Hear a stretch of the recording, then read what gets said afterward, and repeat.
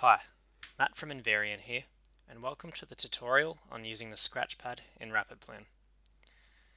The Scratchpad in RapidPlan is an extremely valuable tool to use whilst creating your plans. Its main purpose is to store objects that you most commonly use, making them easily accessible for any future plans you create. This can include any signage, custom road objects, or any other plan-related objects that you use. Saving objects to your Scratchpad is very easy and just requires a couple of clicks.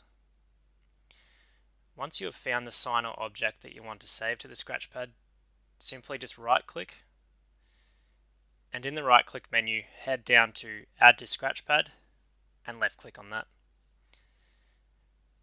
What this will then do is add the sign to your default tab in your Scratchpad, as you can see here. It can also work well for groups of objects or signs that you use commonly.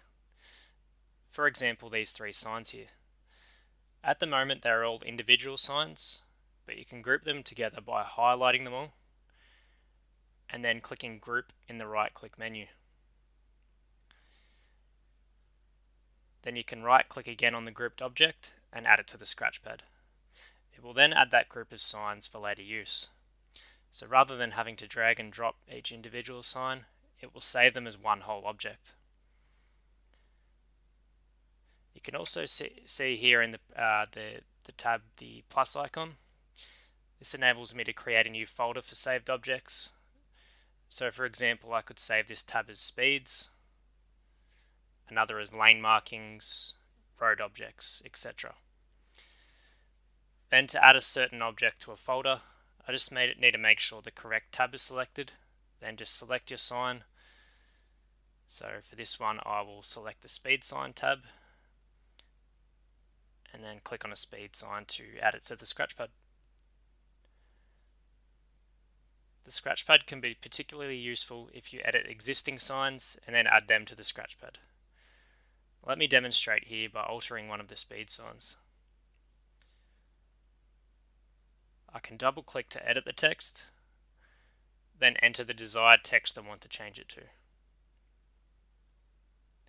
This has now changed the sign, so from here I can then go ahead and add it to my Scratchpad for later use. I'll add it to the Speeds tab so it's easier for me to access. As you've seen here, the possibilities of the Scratchpad are quite endless. After a few plans have been made, you will find yourself adding more and more to your Scratchpad. That covers the basics of using the Scratchpad. Thanks for watching the tutorial. Don't forget to hit subscribe below to stay updated on new content at Invariant.